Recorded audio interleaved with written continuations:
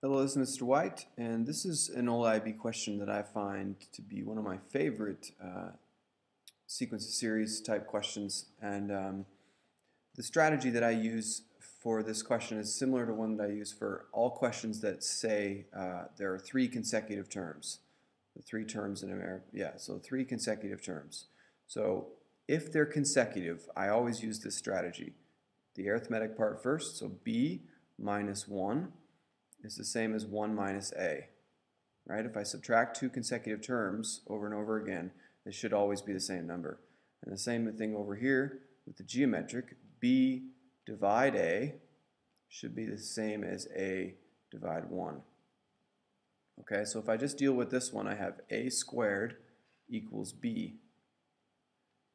And then if I go over here and just take out, let's take out b, I have a squared minus 1 equals 1 minus a. And it looks like we have a quadratic, so let's move everything to one side. So we have a squared plus a and minus 2. So if we factor this guy, we have a and a, 2 and 1, and I need a minus and a plus. So a can either be negative 2 and a can be 1. Now, is there anything that says anything about that? Find the values of a and b. Okay, so let's keep going here.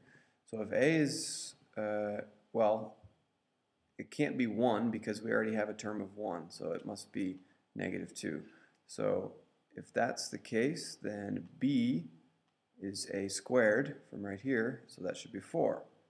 So let's just check to make sure that these make sense. So in the arithmetic, we have negative 2, 1, and 4. So that means I add 3 every time as an arithmetic. And as a geometric, I think it works. If we multiply, the geometric will be 1, negative 2, and 4. So it's a different progression, I forgot. So we have multiply by negative 2, 1 by negative 2, we get negative 2, multiply by negative 2 again, we get 4. So there you go, it works.